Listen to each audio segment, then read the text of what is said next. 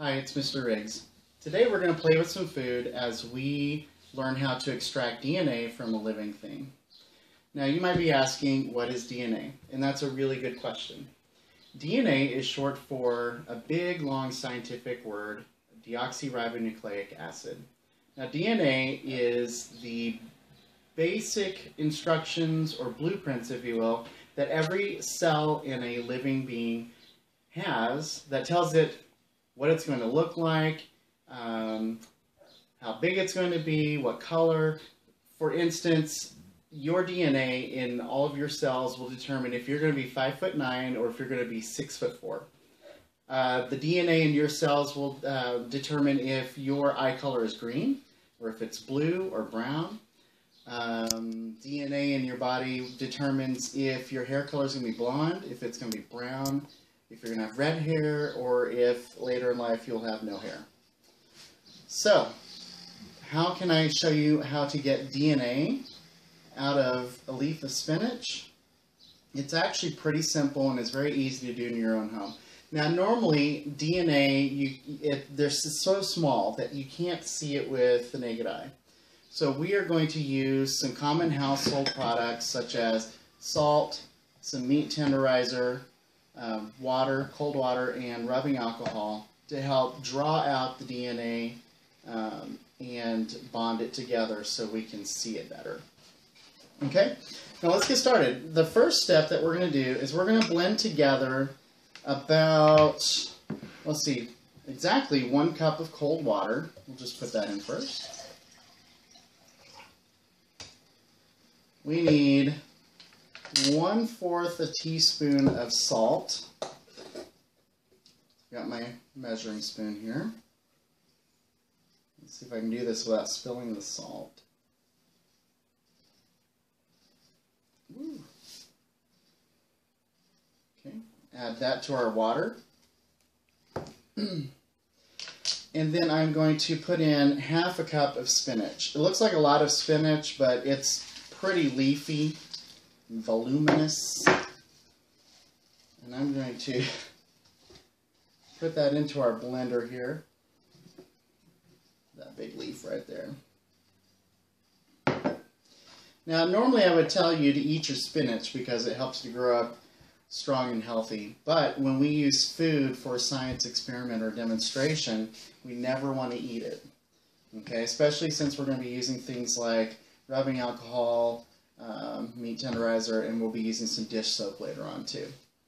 Okay, I'm going to blend this. It might get a little loud, and we want it to get to where it's a soupy kind of mixture. Here we go.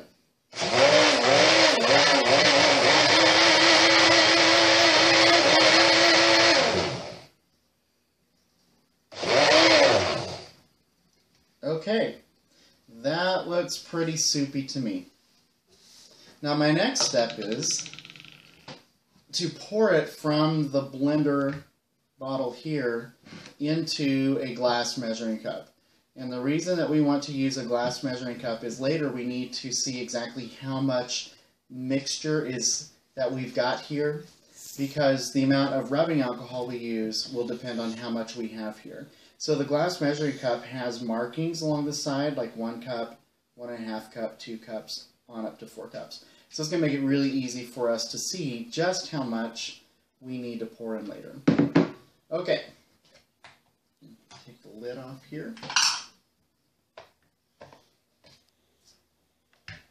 Okay, I'm going to use a strainer because we only want the liquid. We don't want any of the little chunks and little bits of spinach that maybe did get blended up into the mixture.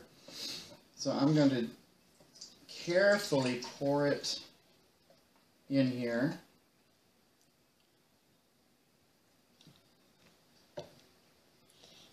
And let that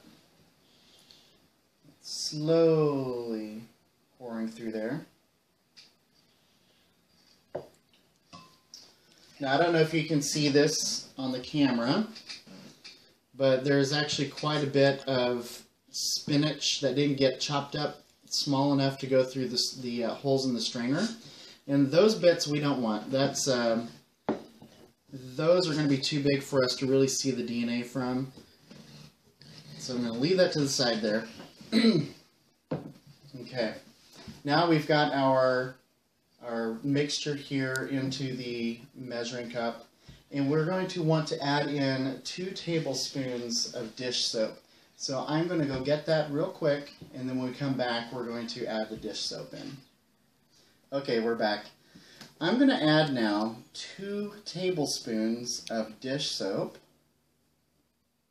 Now the dish soap is going to help us to more easily access the DNA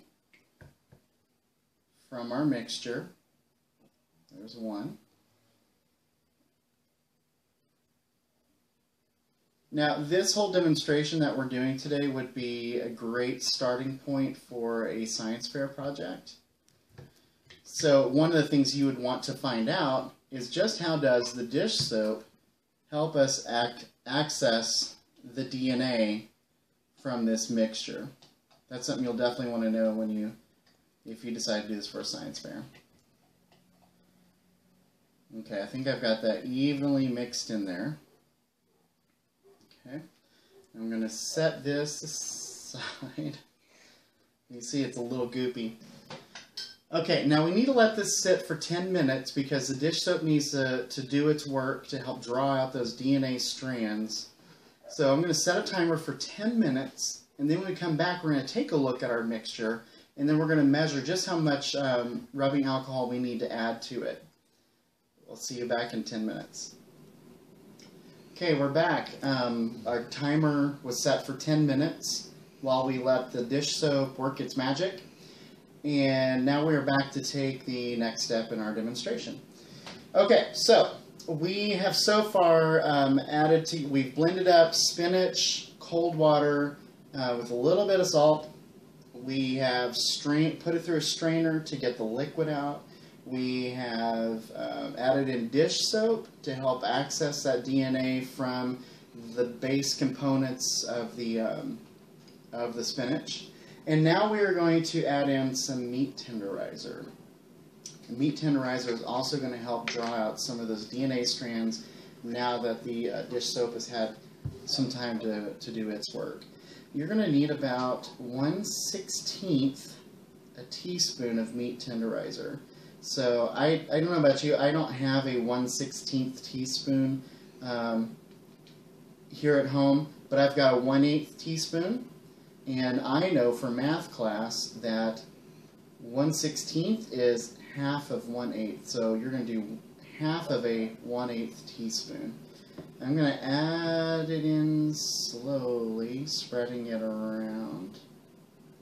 And then I'm going to gently stir that mixture together.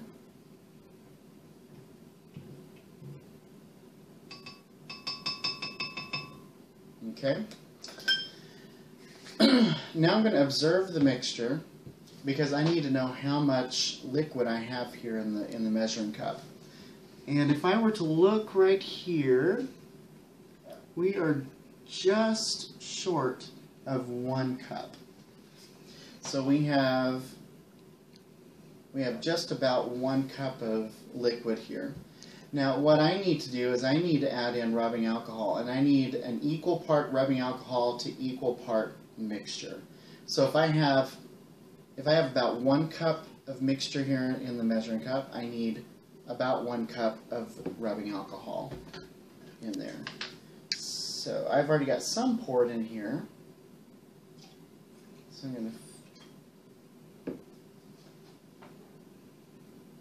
add just a couple drops more. Okay.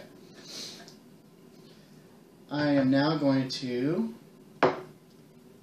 slowly pour this in to my mixture, the rubbing alcohol. And while I'm doing that, I'm going to give it a good stir.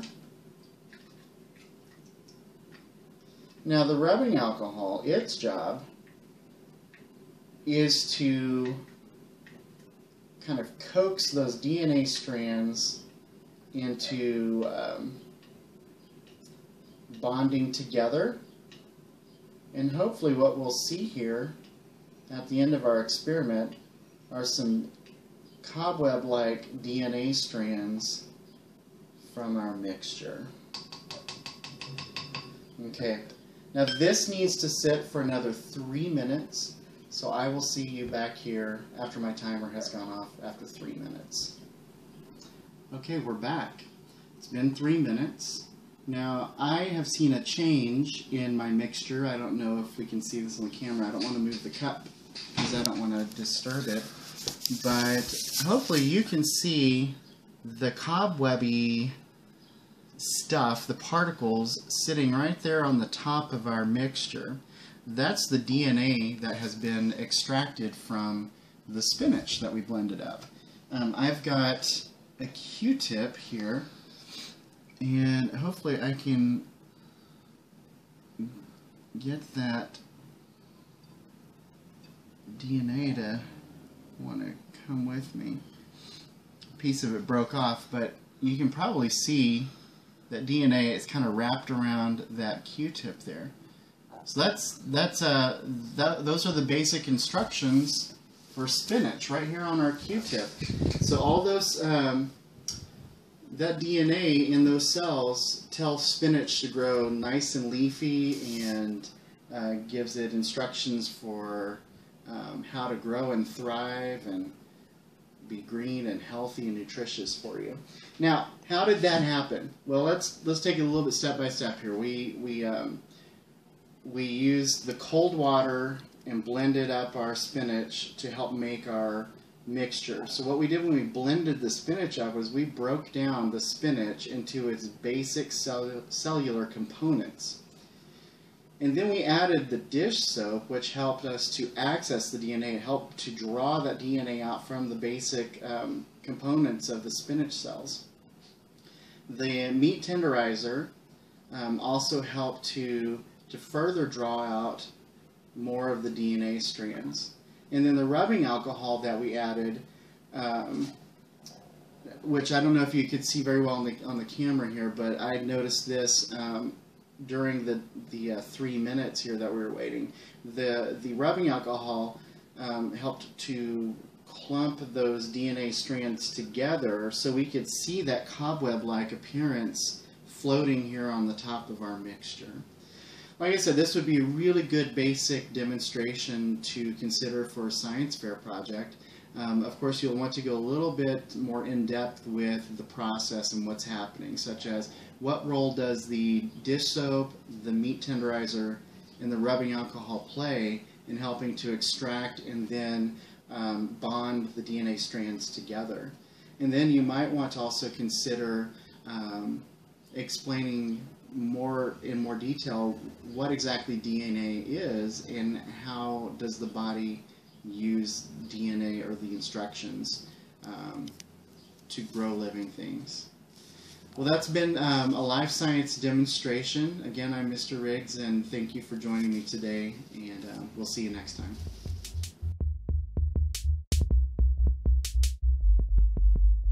Hi, it's Mr. Riggs here. Today we're going to play with a little bit of food for a life science demonstration. Did you know that you can actually extract DNA from just about any living thing in the comfort of your own home? Well, while that's true, we're going to focus on a plant because we don't want to get the kitchen messy with an animal or a human being. That might be a no-no. Sorry.